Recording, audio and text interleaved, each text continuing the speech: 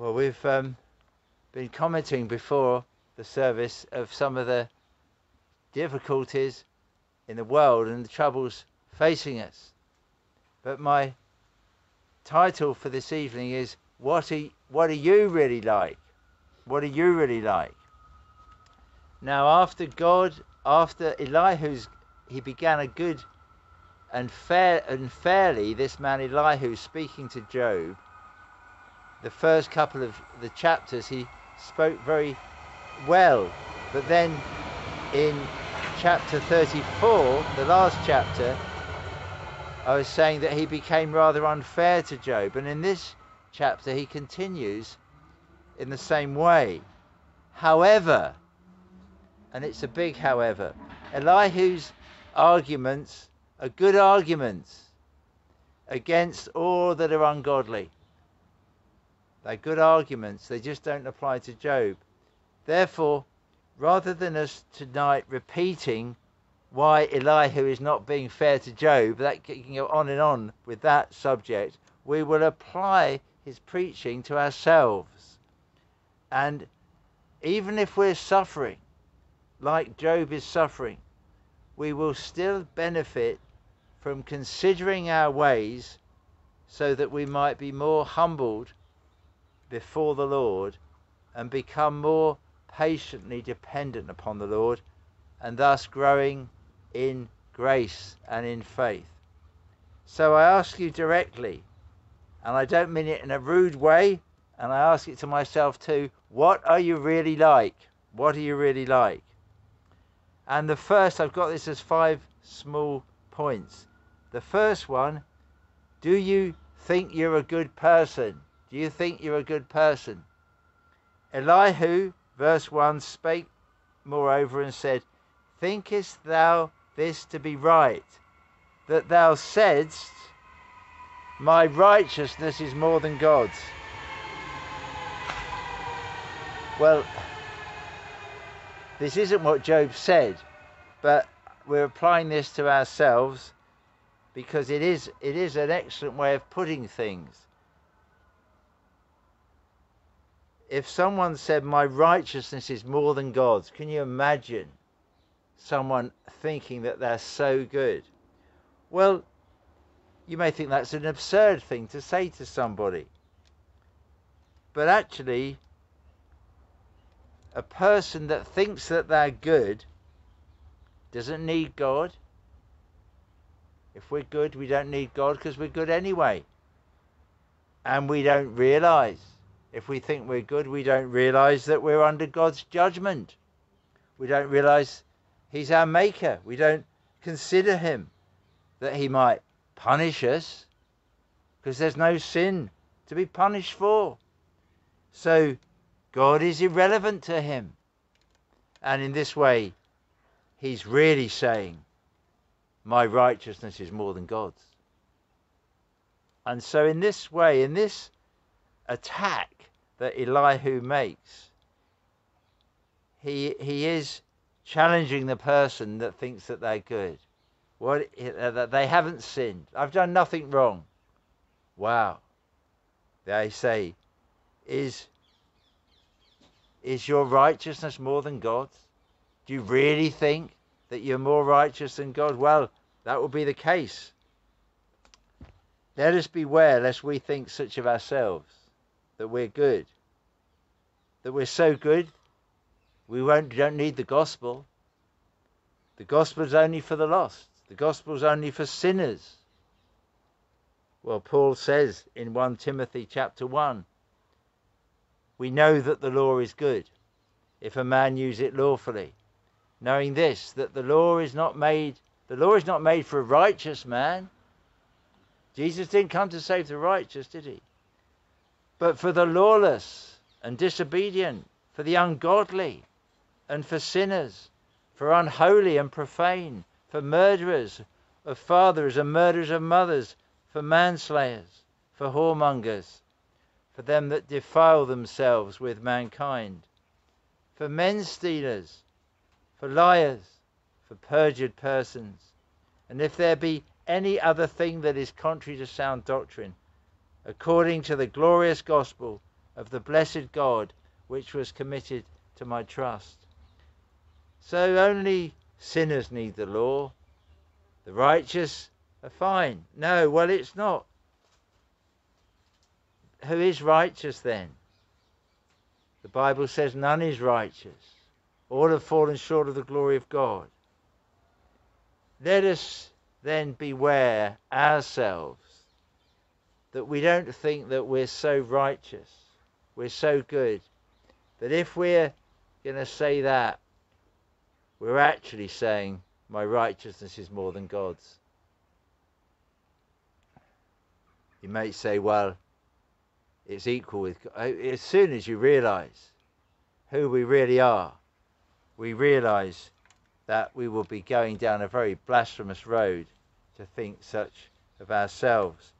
But this is the danger of not seeing what we're really like. If you think of everyone you know, I often say this in open air preaching, you'll find that there's a lot wrong with everyone, apart from yourself. That's how we tend to think. Everyone else is to blame. We very rarely will find something wrong with ourselves. But if you look at the evidence, that you can see that there's things wrong with everybody else, morally, that they can't be, that they're not holy, they're not godly, then we've got to admit it for ourselves. Otherwise, we are in great danger here of this extremity of making ourselves more righteous than God himself. A horrible thing to think of ourselves. Oh, what are we meant to do? We're supposed to be humble before the Lord.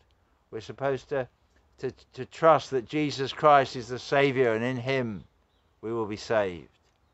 Let us not be despairing if we find ourselves thinking that we're not what we should be, because Jesus Christ is the Saviour of sinners.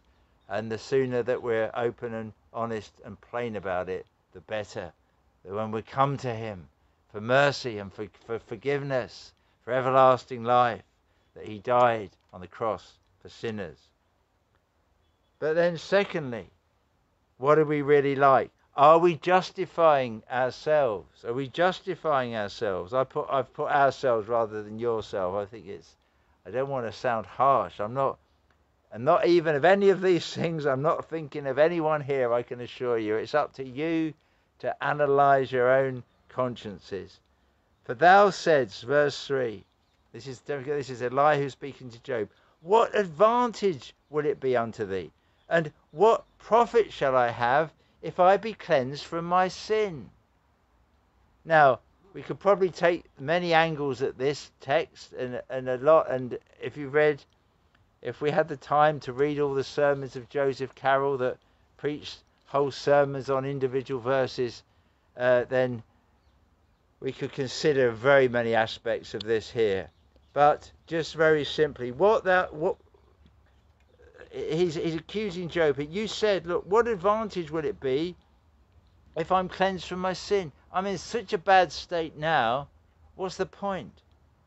And Elihu, he's as if Job just not going to bother. We're not going to bother with any effort in the Christian life. We're not going to bother with any form of holiness, because everyone comes out the same, don't they? Does it make any difference to God? Elihu preaches here against this typical way of thinking of wicked people. This is a terrible danger, that we see that the godly are no better off in the world than the wicked. Very often they suffer. So what's the point of being sorry about our sins? Therefore, we may be tempted to go along with an outward form of religion, being part of a church, but have no real repentance. We're not that bothered about holiness and a change. I was reading something earlier on, words to the effect, it was to do with, in the book of Proverbs, that our concern as Christians should be to please God to the highest level that's within all our powers, whatever comes of it. Not about whether we do well at work because of it or in our family. We serve God faithfully, as faithfully as we possibly, and he'll enable us to do. But here we're being accused or challenged that we don't have a cynical attitude, and Christians can become like that. They can say, well, I've tried very hard in my Christian life, and it really doesn't make any difference. I'm just going to sit back and have a laid-back attitude. What advantage is it? What profit is it if I'm cleansed from my sin? Does it make any difference? I can tell you it does. There's nothing better than a clear conscience with God. Whatever you've done in the past, when we come to the Lord, and see, the cynical person will say, well, I know I'm going to sin again, so I won't come with repentance now. Well, that's not right. That's the wrong attitude. We will find forgiveness with the Lord, and we're to be thoroughly sorry where we've offended in God's ways. You see, an unbeliever tells lies. The world is full of lies. Small lies, big lies, and everything that lies in between. The world just lies. They don't even blush when they lie. Although they can't, I suppose, it will give them away. Because they believe they can get away with it. It won't make any difference to them. If it's convenient, a lie of convenience, a sin of convenience, then they go straight through it. And most of the time, of course, they get away with it. We must plead with God to save us from such an attitude. It will be such a hindrance to our Christian life. Now, there's the word, I was thinking of the word pragmatic. Someone says, oh, I'm very pragmatic. And often that they mean is that I'm completely compromising to be able to do what I want to do. I'm being pragmatic. I'm abandoning the law of God just for today because I want to do a certain thing. I'm being pragmatic. That's not being pragmatic. That's being sinful. To be pragmatic or practical is very small things. It's like whether we decide to be in the garden or in the house today. That's being pragmatic. Oh, it's a bit hot, we'll be outside. Not to turn to sinful ways. So let us be very careful that we're not justifying ourselves and say, what will it profit if I'm cleansed from my sin? I can just carry on with hidden, secret sin. We must be truly seeking God with fear and trembling, that he will grant us true repentance. So that's the second thing. Are you justifying yourself? Third thing, do you really, I emphasize it, really believe in God? Do you really believe in God? He must believe that God is, that comes to him in Hebrews chapter 11. Those that come to God must believe that he is. And it's a you'd have read, those of you who have read that Ourselves by Brownlow North, one of the early chapters. He made great emphasis in his evangelism that he would always emphasize people must come to a knowledge that God is. We're not dealing with how I feel and will Christianity make me feel better, or have I got the right logical outline of certain doctrines. It's God is.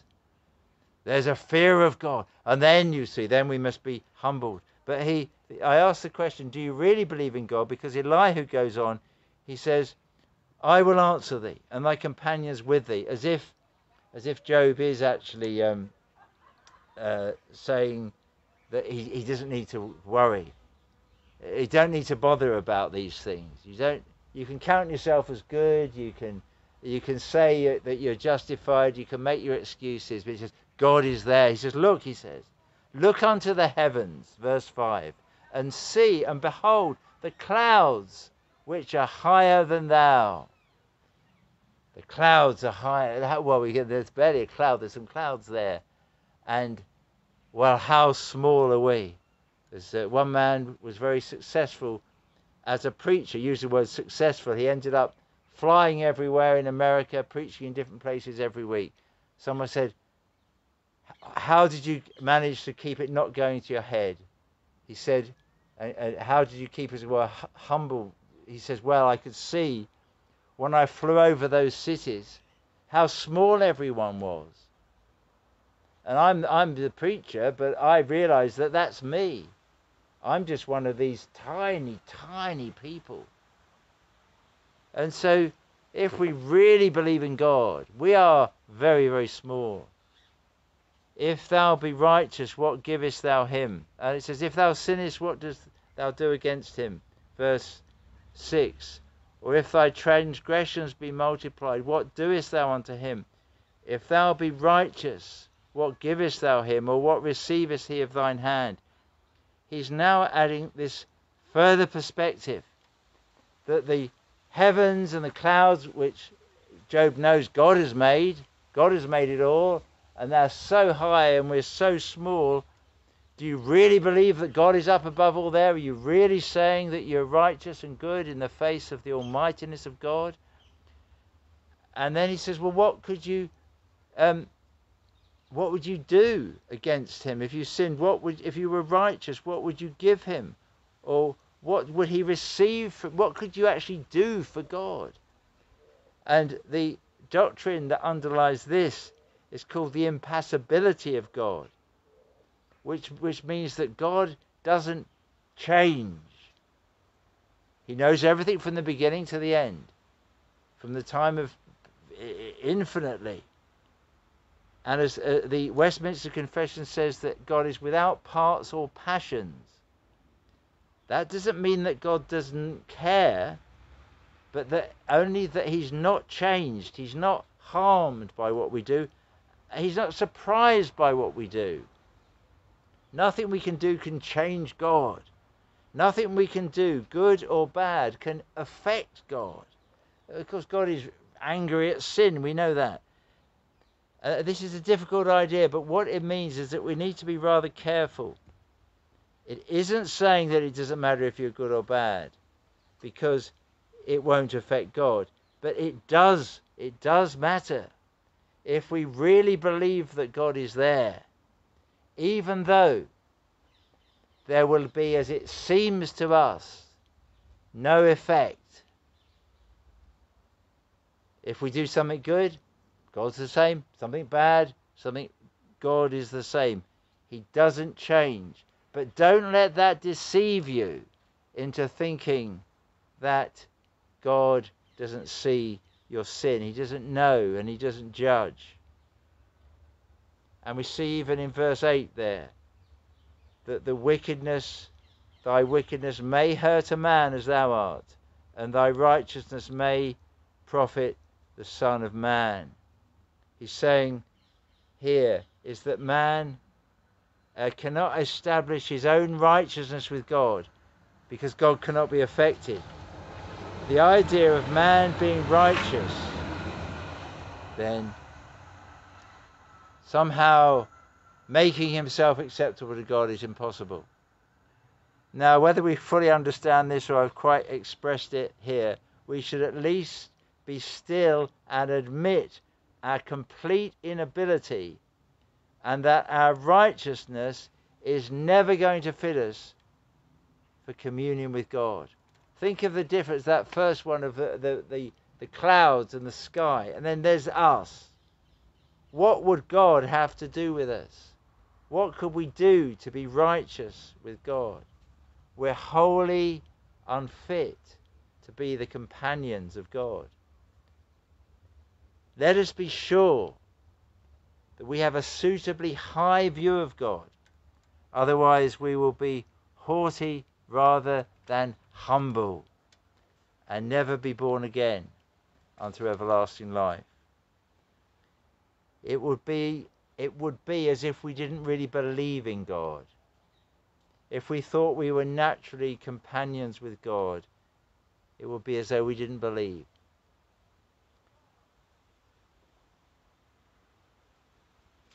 But consider what that would be. I've often thought about this. If we really didn't believe that there was God, then what is the alternative? The alternative is that there's nothing. The alternative is what our brother said at the beginning, that the worst things could happen if we were, as it were, under an atheist power, and it was really enforced upon us. Now, I have hope that God will have a restraining influence. God turns the heart of kings. He turns the heart of presidents. He can turn the heart of prime ministers. He can put the fear of God into them, and that must be our great prayer, that such would happen. But the idea that we could just be, literally, if we behaved as people that didn't believe in God, but we pretended to, we will be most rotten. And to be superficial like that. Well, Elihu's falsely accusing Job of this, that Job is claiming to be above all and untouched. So, but if we do believe, if we have that conscience that has caused us to believe on the Lord Jesus Christ, then we should have a real fear of God.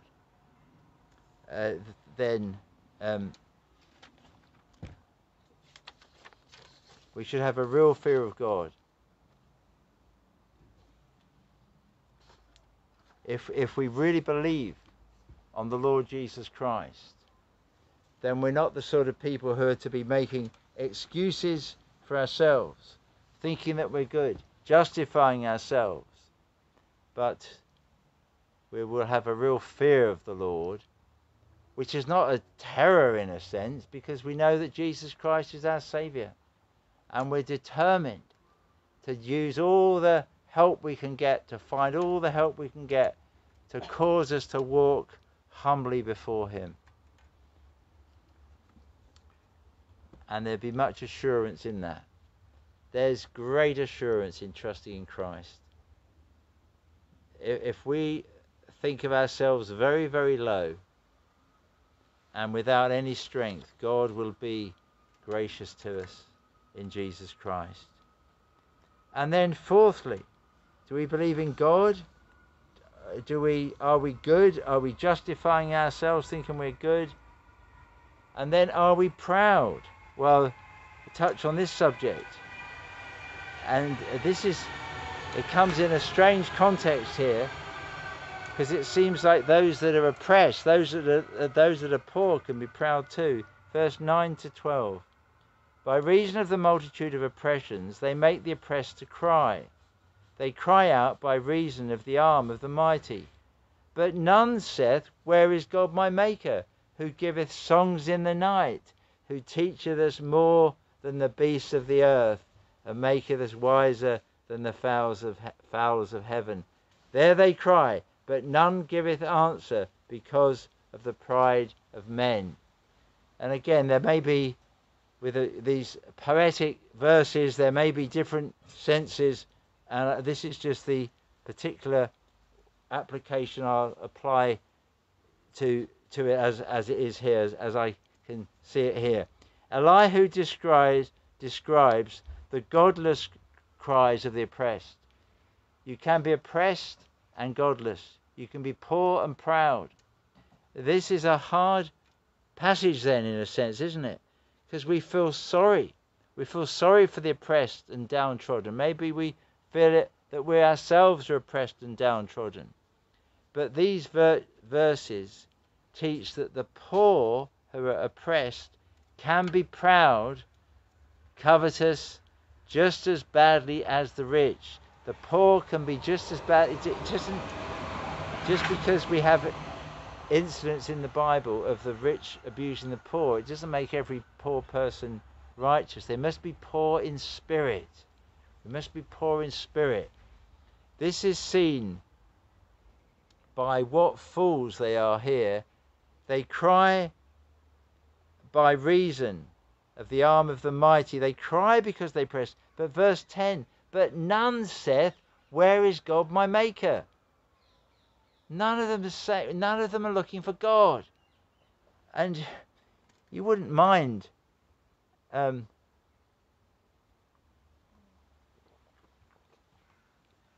want to go overly bored on politics, but the yes, by all means, attack the present government, but on the basis of its ungodliness, true ungodliness, and then provide an alternative for people to know and to be encouraged in the blessing of the Lord. That's what Britain was built on, the Protestant constitution. But just complaining about oppression, but not crying out to God, it's futile. It won't work. It will not solve the problem. Oppression needs a cry out to God. That's where the victory is. This is seen by what fools they are. They're seen in here what fools they are, crying in misery, but not crying to God. This is our nation in its political misery today. And Elihu points out two particular blessings that are missed by this root of proud sin. They say, "Where is God my maker?" They do not say, "Where is God my maker, who giveth songs in the night?" This is the first blessing that they're missing. The songs in the night. Pride is the sin of fools. And Elihu has hit the nail on the head, not for Job, but he's hit the nail on the head for sin. Pride will not cry out to God. Pride puts itself in place of God. God is unnecessary to the proud, because the proud sees himself at the top of the tree. And what foolishness. The blessings, the first blessing, the songs of the night. Where is God my maker, who giveth songs in the night? This is what the Lord would give to the oppressed and the poor. Songs in the night, given by God. What a wonder. I don't know, we've had hot nights, so maybe you've woken up and you haven't been singing, you've just wanted to get back to sleep. But we may literally wake up in the night and start singing like a bird, singing the Psalms. But chiefly, the songs in the night that we delight in from the Lord are the thoughts. It's a tune, a happy thought, a happy tune.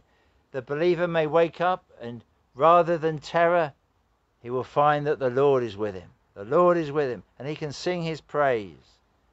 The song in the night, at its spiritual fullness, is that a believer in his darkest moment knows the grace of our Lord Jesus Christ and has peace and joy in his heart. The proud does not. Are you proud? Or have you come to know the songs in the night by the one that's cried out for the mercy of God? It's quite different, isn't it? Quite a different way. And Elihu has really hit on a precious theme here, that the believer knows the songs in the night when he cries out, "Where is God my maker?" He doesn't just cry out in his oppression. He's not just blaming the whole world. And then secondly, the proud that doesn't submit to God misses out on the teaching of wisdom. Verse 11, "Who teacheth us more than the beasts of the earth, and maketh us wiser than the fowls of heaven." There they cry, but none giveth answer, because of the pride of evil men. Because of the pride of evil men, they will not seek the Lord. They won't receive the songs in the night, the mercy, the forgiveness, the blessing of God, and they won't receive the wisdom of God. He teacheth us more than the beasts of the earth. Think of the little animals that you see around. Aren't they wise? How they manage, how they live. Or the fowls of the heavens, the birds. Remarkable lives, short lives they live. But he gives us more teaching and wisdom. And the proud misses out on all this and continues oppressed. Are we proud, or do we come to Jesus Christ as believers and receive the wisdom of God? The believer trusts in the Lord Jesus Christ to save him from sin and from death and from hell. What wisdom is found there. What power from God. What a marvel by the Spirit of God. Here is life in Jesus Christ. Wonderful. I'm alive forever and ever. Come rain, come shine, come enemies, come governments changing or whatever. We're alive unto God. 1 Corinthians 1:30. But of him are ye in Christ Jesus, who of God is made unto us wisdom and righteousness and sanctification and redemption. These are marvelous things. Wisdom is the wisdom of Jesus Christ coming to a person that would be proud, that would think he was good, that would be justifying himself, that would be living in ignorance. And there is wisdom, the Saviour of sinners. Now I'm right with God. Now I'm prepared for the eternity to come. And he's my righteousness. And he, in him is sanctification. The washing of the blood of Christ counts as righteous. But we're washed, we're clean, we're holy, we belong to him, and we're redeemed. So that's the fourth thing. Are you proud? Let's pray that the Lord will take away any pride in us, that we'll come to him humbly for mercy. I often think I can fix something. How few times we pray for the help that we need. Now, fifthly and lastly, are we vain? I've changed it again from you. I'm sorry, I can't be too direct with you. Are we vain? Surely God, verse 13. This is attacking Job again, but I'm saying it may apply more to us than to Job. Verse 13. Surely God will not hear vanity. God will, that's what it is, Job. Are you vain? Are you suffering because you're vain? We're not. It's a bit like pride, isn't it? It's a similar thing to pride. There can be reasonable pride. I went to the dry cleaners, and the man in there, how are you? How are you? Yes, he said, my daughter has just got her doctorate. She's just becoming a doctor. Working hard in a dry cleaner's shop all his life, this man. Now his daughter has got her doctorate. His son has got a first-class degree in accounting and finance. He's rightly, in a sense, proud. A proud father. It's lovely to see it. I thought, well done, well done. But the horrible pride of man before God is quite different to that. But vanity, let's beware of vanity. Neither will the Almighty regard it. Was this Job's problem? I don't think it was, but we're pretty sure it wasn't. But is it our problem? Although thou sayest thou shalt not see him, yet judgment is before him. Therefore trust thou in him. But now, because it's not so, he has visited in his anger, yet he knoweth it not in great extremity. The visiting anger upon a man. God's anger, if God's anger is upon us, he's visited us. It's a warning. It may be a warning that there's worse to come. It's vital we stop making excuses. They are mere vanity. And while the last verse was wrongly applied to Job, woe to us if it applies to us. Verse 16, therefore doth Job open his mouth in vain. You see, he's saying it's in vain. Vanity sometimes means things are in vain. It's just something that's passing away. He opens his mouth in vain. He's multiplying words without knowledge. It's vanity. It's passing away. We fear that such is the case with many today. Many lives are quite in vain, far from God. Now, I'm not applying this just to you. You can apply these tests to other, when you apply them to other people. If we're preaching to others, this is the natural man in his natural state of vanity, of pride, of thinking himself good enough, of justifying himself. He's effectively living as if there's no God. And that is the trouble today. People living, ignoring the warning signs.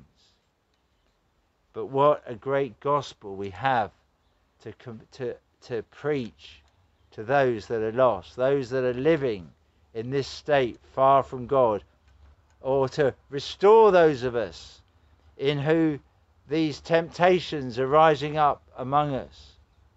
So do you think you're a good person, or you can justify yourself, or even a sense that you don't really believe in God, or you're proud or vain? This wasn't Job's case, but woe to us if it's ours. This is the case of people that are hypocrites, who claim to be Christians but are not. If it is our case that we find these sins overwhelming within us, we fall down before God, ask him to be merciful to us, and we can be sure. You think, I can't believe God can forgive me anymore. And I think that's one of the worst temptations, that we set ourselves a low standard because we think we can't reach any further. But we should fall down before God to be merciful to us, and he'll show us his songs in the night, his songs in the night, and he'll teach us the wisdom like the animals and the birds, but even greater than their wonderful things. God will be merciful to you even after many years of backsliding. The Lord restores those years to his people, to all that come to Jesus Christ. In this miserable, troubled world, immense and glorious hope is given. Let us pray. Our Father in heaven, as we call upon thee and as we pray to thee, we ask for the forgiveness of all our sins. Lord, we know in us is a sinful nature that is far from the holiness and the spiritual mindedness that should be found in the people of God. And we pray that thou will be gracious to us and forgive us all of our sins through the blood of Jesus Christ that was shed on the cross, and that thou would restore to us a life of joy and peace in believing, and a reassurance of the grace of the Lord Jesus Christ, that though our sins are as scarlet, they shall be white as wool, and though they be as crimson, they shall be white as snow. O Lord, we thank thee for these promises, the precious promises of our Saviour. O Lord, we do pray for friends, neighbours and loved ones who know not the Lord Jesus Christ, who continue to walk in these ways of their own goodness, justifying themselves, living as if there's no God, and effectively being proud.